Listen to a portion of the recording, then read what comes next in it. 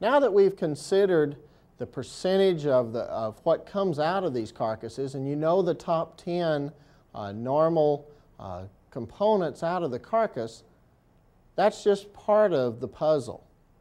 Because when we consider those cuts, the ones that you normally consider when you think about the carcasses, for the most part, are those middle meats. And they're way down at the end of that top 10 when you look at percentage out of the carcass.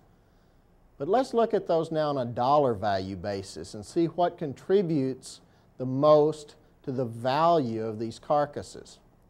When we start with those, number one is the trimmings, simply because there's more of those than there are anything else that comes out of the carcass. The two that fall out, obviously, because they have less value when they're cut off of the carcass, are fat and bone. But when we start to look at what else is there and what has a lot of value, coming right behind trimmings are those middle meats that you'd expect to be there. Number two is the ribeye roll. Number three is the strip loin. Number four is the tenderloin. And the top sirloin sometimes fits into five. In these cattle, it happened to be number six.